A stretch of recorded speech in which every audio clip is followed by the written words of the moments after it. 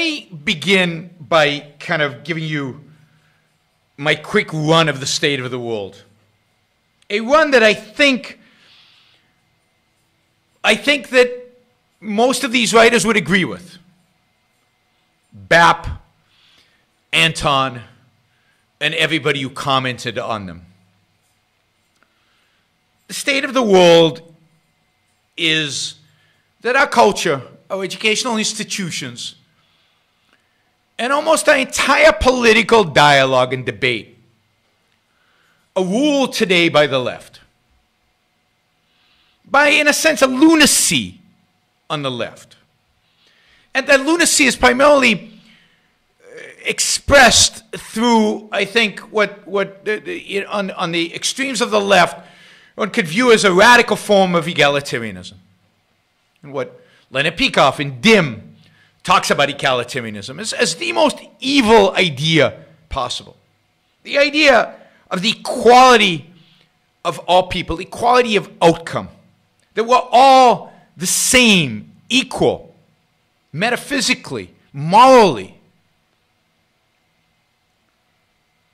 in spite of reality, as a negation of reality. That the purpose of the state, or that the purpose of education, or that the purpose of culture is to show us that equality, to bring about that equality as a moral, political, cultural ideal. And that this is what drives the left's view of sexuality. There is no such thing as male or female, or differences between male or female. It's all just fluid. It's all just whatever it is. And it's all just the same.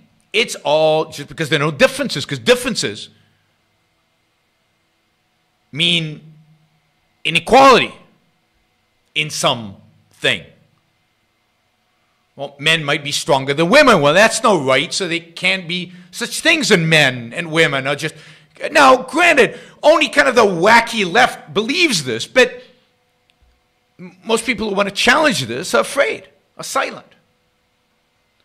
I mean, egalitarianism, economically, you know, let's destroy the fantastic health care that most Americans have, the amazing health care that they have by having insurance. And let's destroy that by giving everybody a pathetic, weak form of national health care that in every other place in the world that's used it has resulted in nothing but mediocrity and people dying, waiting, because that's what mediocrity does. It waits, it sits and waits and can't do anything. Egalitarianism is the destruction of life, best represented as Don Watkins and I describe in Equal is Unfair. Equal is Unfair, a book I recommend that if you haven't read, you should read. It's available on Amazon. Best represented by Pol Pot and the Khmer Rouge, by death and destruction. Everybody who's ever aspired to equality of outcome in any form has only resulted in death and destruction. And death and destruction of the able above all else. So we have a lunacy of the left in pretty much everything, from postmodernism to the negation of sexual identity to economic suicide and nuttiness and destruction, to identity politics, which raises up races and organizes them based on who oppresses whom when and tries to flip it all around. So we've talked about several times about intersectionality on the show. All of that is today dominant on the intellectual left, on the academic left. Now, granted, most leftists don't buy into most of this garbage, but nobody has anything to say against it. Very little to say against it. And certainly on the statism part of it, everybody agrees. Everybody agrees about Medicare for all. Well, maybe not tomorrow. Maybe not in one step. Maybe we do it the Biden way and do it slowly. But everybody knows that the ultimate goal is Medicare for all. And ultimately, what does the right have to say about that? Well, nothing.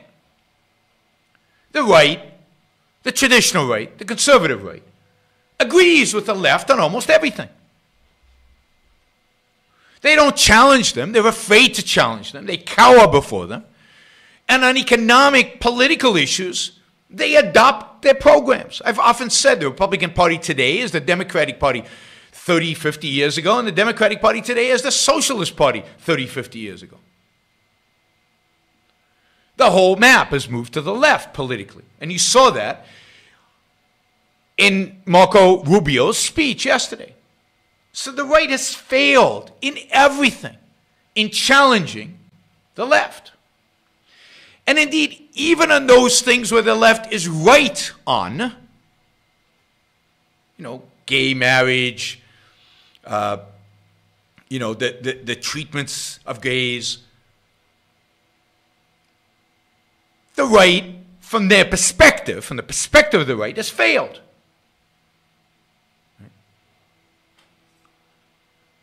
So even when the left is right, or when the left is wrong, it's the left that sets the agenda. The right has basically been impotent. It's been unsuccessful in almost everything that it's done.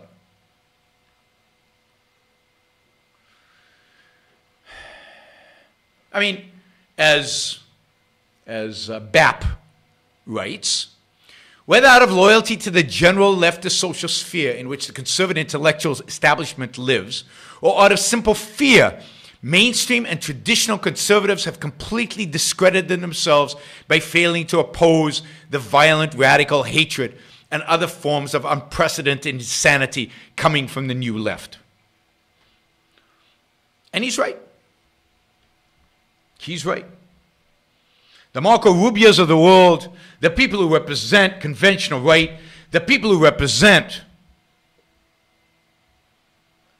conservatism have failed, and they know it. They've been unsuccessful in challenging what the left has done, and they bought into it, and we know why. We as objectivists know exactly why. Because the right has bought into the altruism, has bought into the collectivism, and if you buy into the altruism, and even you buy into the collectivism, and ultimately you're more subjectivist because you're religious after all, and you get your morality from another dimension, from some God, you have nothing. You have no leg to stand on. You have no standard. You can preach the Founding Fathers, but they have zero understanding of the Founding Fathers. They have no knowledge of the Founding Fathers. They can't comprehend the Founding Fathers. Because they are not. Modern conservatives are not men of enlightenment. They are men of post-enlightenment, anti-enlightenment, or pre-enlightenment. In their religiosity, at least, pre-enlightenment. But in their collectivism, in their tribalism, in their altruism, they are post-enlightenment Kantians just like everybody else. Just like the left. They share their philosophical foundations with the left. So we have a situation in America today. We have a nutty, lunatic left that ultimately succeeds step by step. It doesn't think it succeeds because they're so out there that they haven't gotten to the way out there stuff that they'd like to do. But they are moving in that direction and have been for 100 years steadily, systematically, with almost no stopping. And you've got a right that's impotent in stopping them. Now that creates a huge opportunity. A huge opportunity for somebody on the right, or even on the left, but predominantly on the right, to say, well, you guys are impotent. You have nothing to offer. You can't solve our problems. This is what they're saying to the conventional right. You have given up. A new strategy is required. A new approach to fighting the left. And look, what unites the right today is their hatred of the left more than anything else. So you have failed. You have failed in what you've done. And what is going to rise up are now new alternatives to how to defeat the left and how to create a new and better world.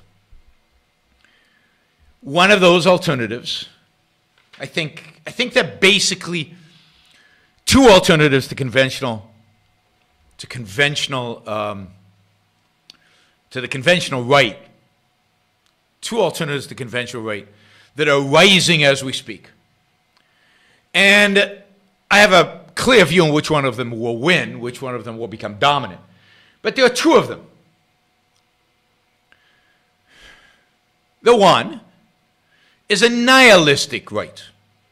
And we'll talk about that because that is clearly where BAP and BAM fall. On the nihilistic right, where the alt-right ultimately falls. Where the Groypers and the Nick Fuenteses and the whole alt-right ideology falls. And a second, I think more powerful, ultimately more dangerous, and ultimately successful, is the nationalists, particularly the religious nationalists, who will oppose both the nihilists and the impotent and lead the right wing towards its promised future. So there, to me, is where the right is. Three pieces of the right. The establishment right, the conventional right, the right that dominates politics, is impotent. It's nothing. It's nowhere. It's failed. It's licking its wounds. It has nowhere to go. The nihilist right is on the rise, particularly among young people. It's inspiring. It's, if you read everything written about it, it's fun. It's interesting. It's action-oriented. It's about doing stuff, smashing things, making fun of people, doing memes online, protesting.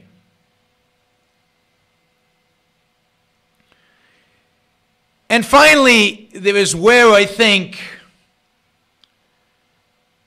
the more intellectual right, where I think the thinkers on the right are gravitating towards, and that is the nationalist right, the much more explicitly fascist right, the right that is going to take elements from the nihilists, take elements of the alt, but rally them around a real cause, not a cause of just smashing things. They'll take advantage of that. The fascists always do. They rally the nihilists behind them, use them as the stormtroopers. But rally them towards a cause. Rally them towards something, towards a mission, towards an ideal, towards a future. Because nihilism presents no future. And of course, you know, you can see elements of both in each, right? You can see elements of nihilism in the nationalists. And you can definitely see elements of the nationalist, fascist in the alt-right. They will unite in the end. they will serve one purpose. And again, the nihilists will become the stormtroopers for the fascists. They always do. They always do. The nihilists of the Weimar Republic became the stormtroopers, became the SS, became the most adamant of the fascist, nationalist Nazis.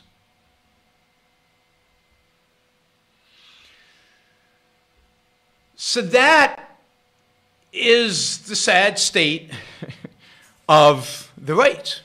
That's where we are today. A dead establishment, and the more vibrant portion among young people is the alt, and the intellectuals all gravitating towards nationalism. Now, what is this BAP, BAM stuff? Now, first, nobody knows who this guy actually is, BAP, Bronze Age Pervert. He uses that as a pseudonym, again, hiding his true identity. Somebody said that the biggest secret right now on the right is people are hiding his true identity. I don't know, I guess fear of reprisals from, I don't know, from the left or from the conventional right. I'm not sure who exactly would go after him. He is clearly well educated. He's clearly well read. He's clearly, you know, immersed himself in writers like, certainly in the Greeks, in Greek mythology, in Greek philosophy, or at least certain aspects and certain parts of Greek philosophy. He has immersed himself in Nietzsche, and you can see much of Nietzsche in him, in Schopenhauer. In many respects, or in the most fundamental respects, he is a Kantian. He adopts Schopenhauer's Kantianism. And in that sense, he is no different than the left and no different than the conventional right. And that's why the outcome will be no different than the outcomes have been throughout the 20th and 21st century.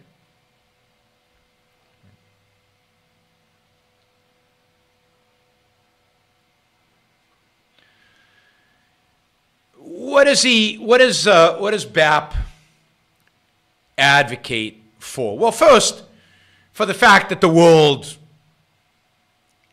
that we live in today is horrific.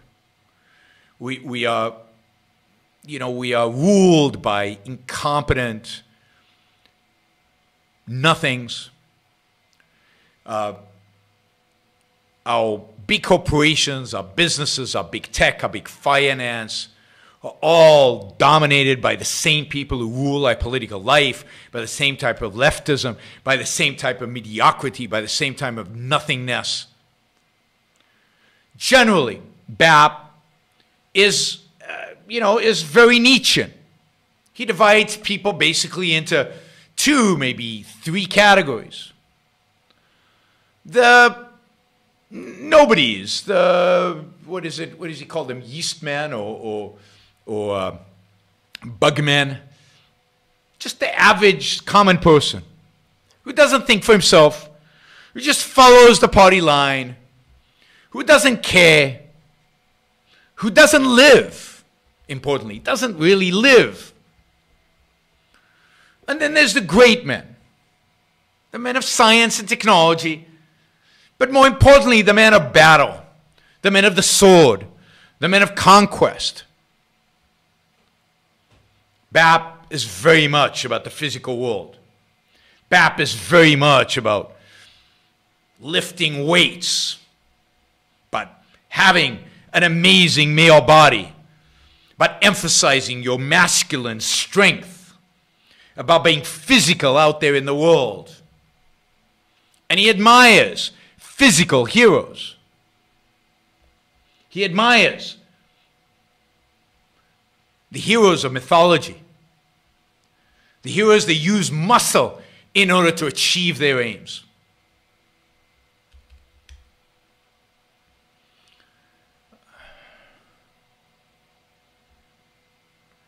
He is,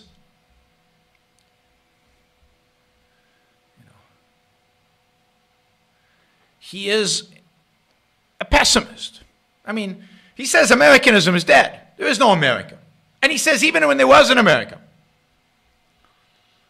it was America of white supremacists. It was an America that most people wouldn't want today or wouldn't recognize today.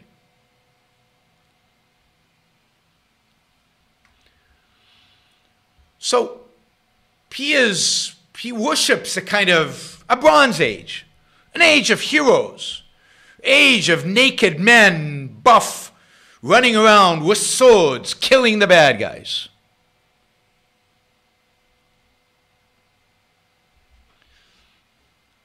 That is his image of grandeur, his image of, I guess, greatness, of masculinity, of what it means to be good. So, again, like everything else in these things, there's an element of truth. It's true. It's true that most men live mediocre lives. That in the world in which we live, most men, most women are nothing. They have no grand values. They don't strive for any great virtue. They're not engaged in self-perfection. And there is a sense in which even taking care of their own bodies is being ignored. The obesity epidemic, I hate to call it epidemic, the obesity phenomena in America and in many of the Western world, it really is an expression of self-hatred, an expression of resignation, an expression of lack of self-interest, lack of egoism, lack of self-love, lack of caring for oneself, lack of caring, lack of thought, lack of reason.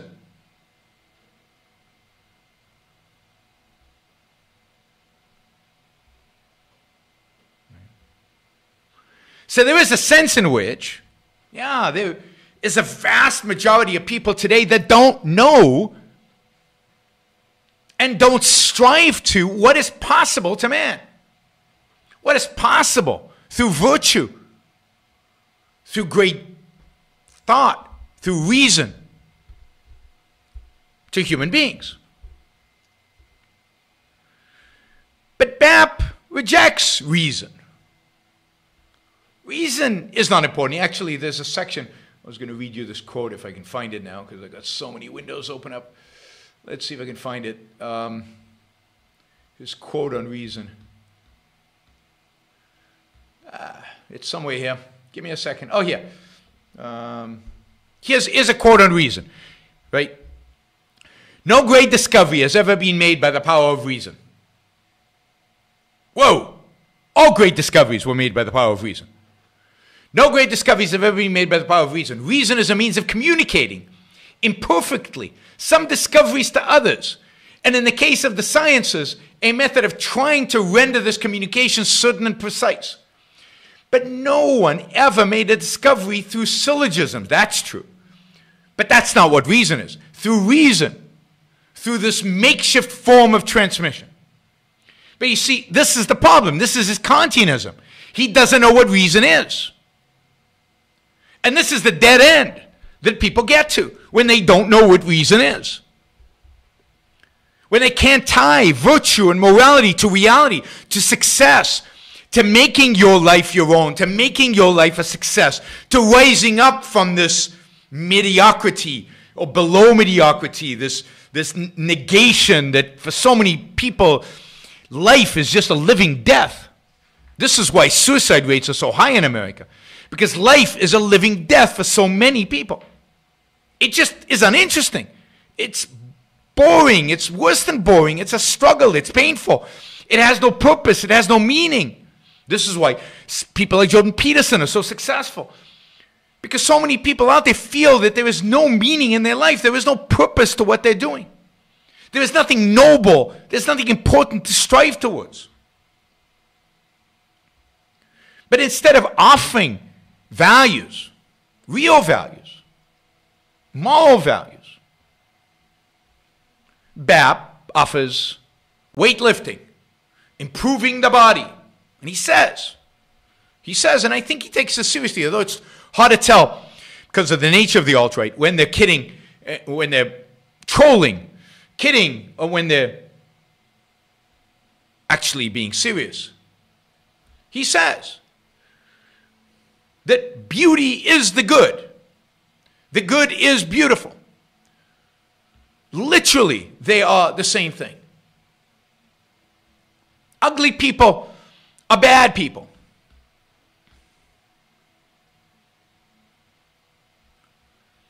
Beautiful people are good people. Virtue is in beauty. Now, that's pretty amazing because so much of beauty is outside of our control. But again, this is a Nietzschean, a post-Kantian, deterministic view of man. A negation of free will. A negation of what makes us human. A negation of what makes us heroic. A negation of what makes us good. Because good is the chosen. Good is the chosen. Good is not what you're born with or happen to be born with. I mean, read Hugo to understand that ugliness does not imply vice.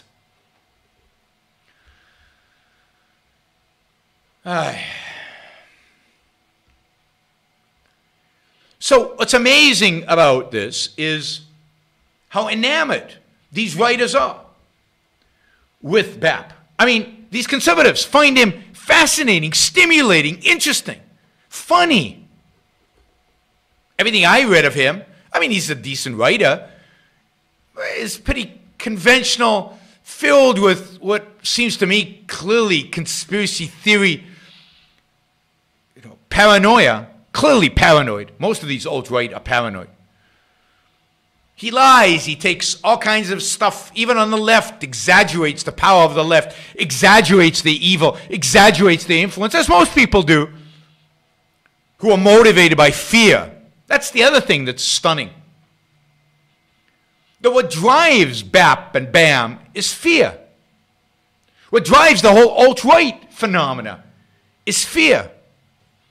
And yet they claim to be heroes. They claim to be the heroic characters. Big, strong, powerful. That people should be afraid of them. Nobody's afraid of a bunch of cowards who think there's a conspiracy theory behind every action, who are afraid of a bunch of lefties who have nothing to say, who represents nothing in the world out there. In one passage, BAP writes, I mean, think about this.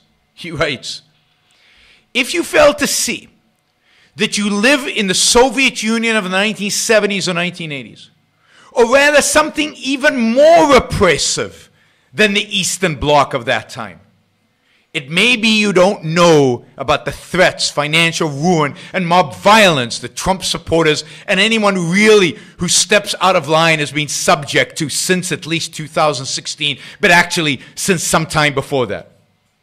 Really? Are you nuts?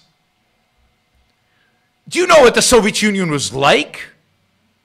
He claims to be a big reader and that Solzhenitsyn is one of his heroes. Have you read Solzhenitsyn? Have you read what the gulags were like?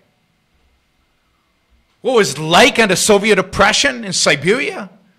You compare that to anything happening today in America? We have no gulags. We have no concentration camps. Yeah, you might get fired from your job if you say politically incorrect things. I thought you were a man. Have a spine. Get another job. Would you want to work for a company that would fire you over your ideas? I mean, assuming your ideas were semi-rational. I wouldn't blame anybody for firing somebody like BAP. Are you really so afraid of Antifa that you have to make them into some kind of big conspiracy theory rather than a bunch of punks? Alt-left nihilists. But no, according to BAP, Antifa is the establishment's paramilitary force. I mean, this is paranoia. This is fear. This is the ultimate in fear. And this is what you'd expect, not expect, from somebody advocating for heroism, manliness, standing up to the left, countering this world. Give me a break. I've stood in front of Antifa. They're nothing. They're nobodies. They're nothing to fear. They're impotent.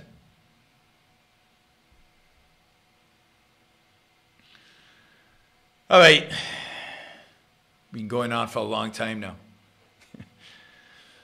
So, what we've got today in response to the left, in response to the weakness of the conventional right, is an alternative right that BAP represents the nihilistic version of it.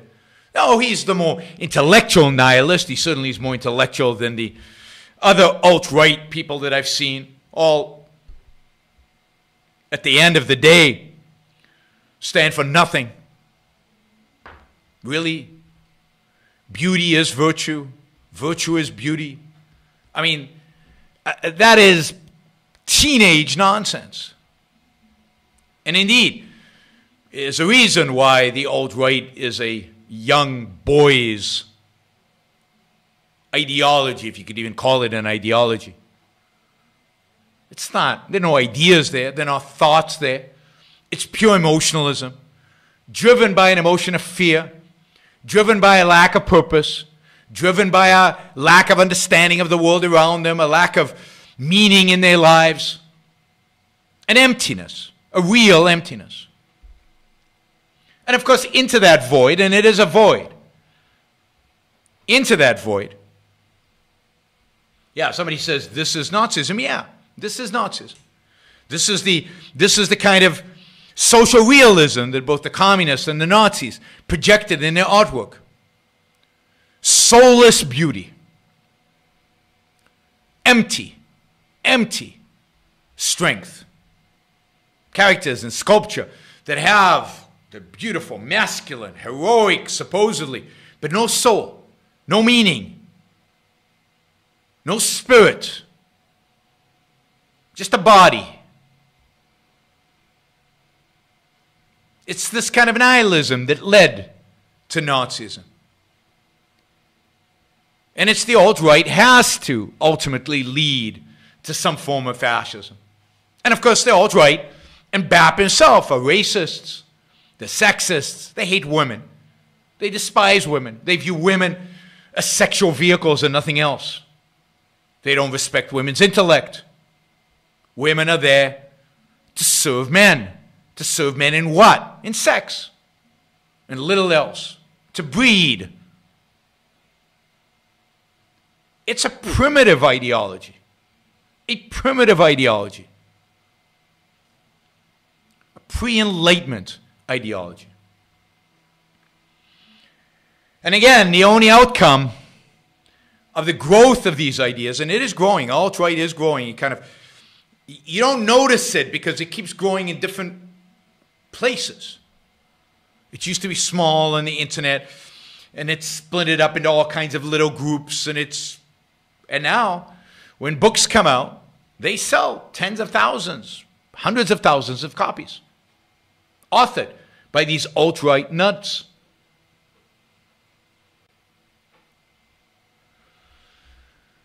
Now, the problem is that what the alt-right, what the alt-left, what generally the people at the fringes of society identify is something real.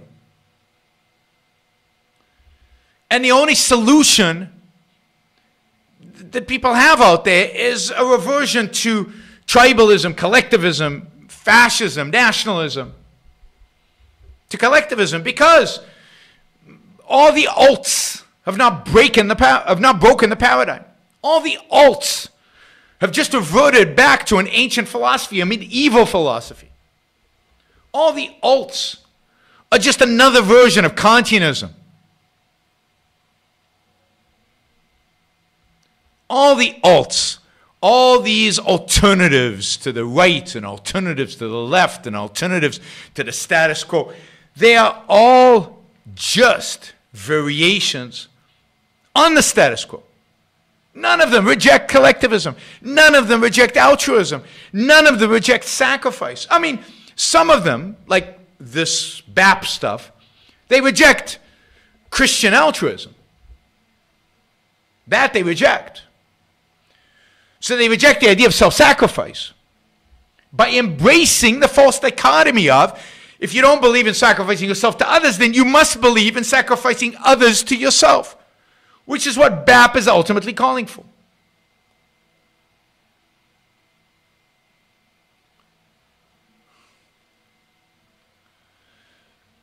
So the only alternative given to you, the only alternative presented to you by the left, by the right, by the alt-left, by the alt-right, by all these people who think they're radical, who think they're interesting, who think they're different, who think they've invented something new, all of what they're presenting to you is the same old altruistic garbage. That the only choice in life is between sacrificing yourself and sacrificing others to you. That the only choice in life is which group do you belong to and whether that group is strong or that group is weak. That reason is impotent. That inductive knowledge is meaningless. That what must rely on is the will, is some kind of spirit to guide you, some kind of intrinsic knowledge to tell you what is right or what is wrong, what you should and shouldn't do, and where you should go.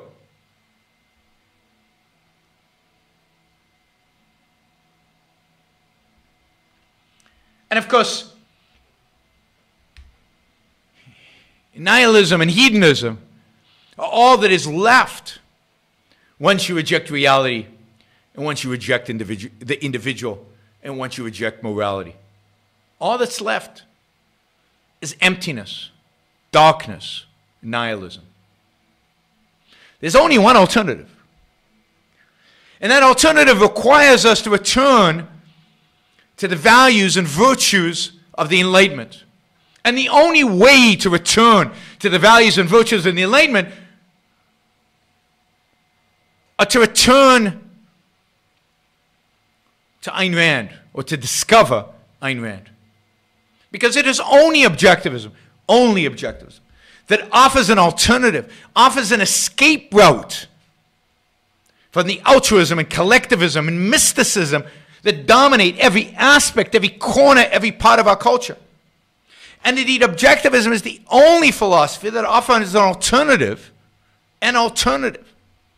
to the nihilism, the hedonism, the emptiness, the darkness, the meaninglessness, the mediocrity of life. Not just of modern life, of life forever, of life since the beginning of man. Since the beginning of man, we have been grappling to discover philosophy, to discover the right way to live, because we're not animals born with genetic instructions on how to live. We have to discover it. And for most of our existence as human beings, we have screwed it up. We've been ignorant of what it takes to live a good life, what it takes to rise up and become a human being, to become a man, to become a woman.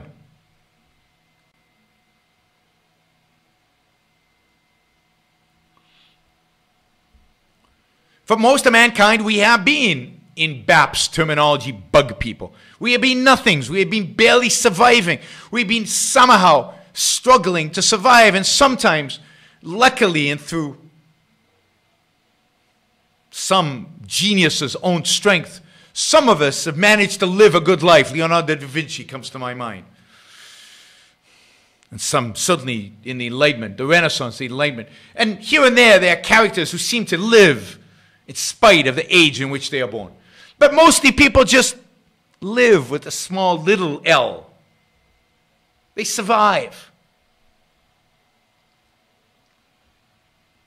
But life is about more than just surviving. It's about living. It's about enjoying life. It's about being immersed in happiness, in values, in the struggle, in the pursuit for values, in self-perfection, in trying to make oneself the best that one can be, in driving oneself to be a hero, a real hero, a hero of the mind, a hero of value, a hero of virtue, a hero of self-perfection.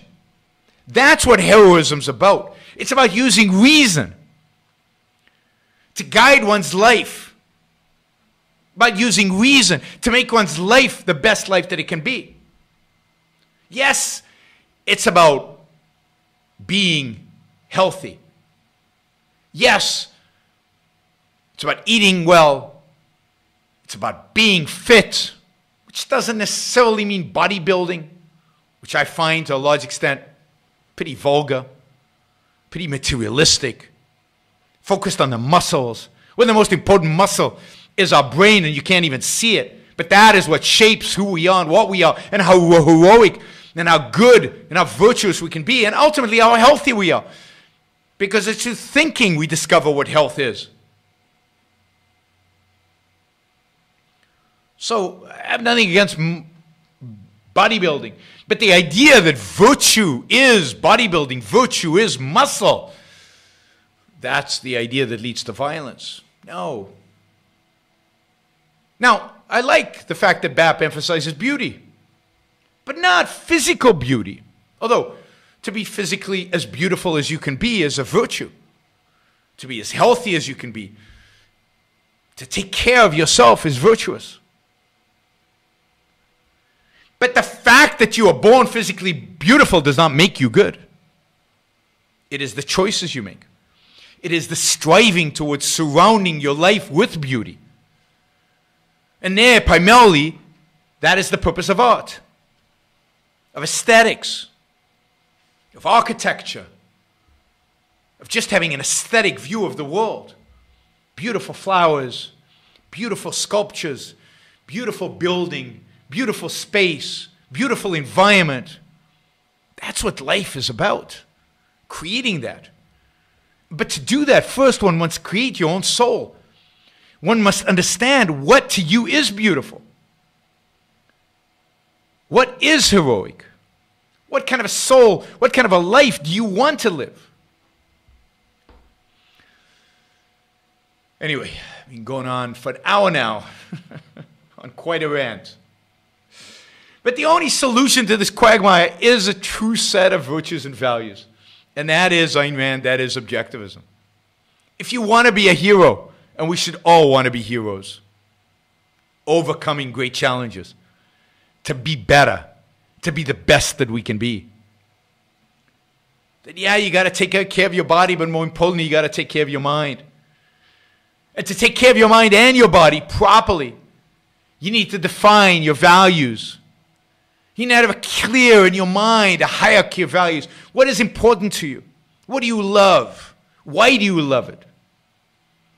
You have to integrate those values using reason, using your life and your happiness as a standard.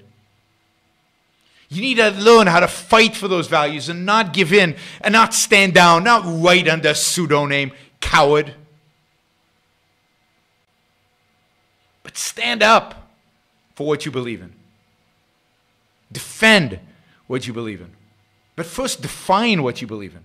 What we need today, what I call the new intellectual, would be any man or woman who is willing to think. Meaning, any man or woman who knows that man's life must be guided by reason, by the intellect, not by feelings, wishes, whims, or mystic revelations.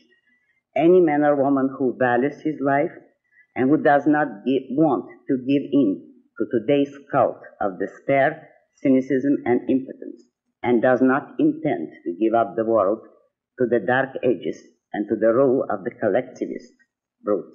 Using the super chat, and I noticed yesterday when I appealed for support for the show, many of you stepped forward and actually supported the show for the first time. So I'll do it again. Maybe we'll get some more today. If you like what you're hearing, if you appreciate what I'm doing, then I appreciate your support. Those of you who don't yet support the show, please take this opportunity. Go to yaronbrookshow.com patreon.com/support, or go to subscribestar.com, Yaron Brook Show, and make a kind of a monthly contribution to keep this going. I'm not sure when the next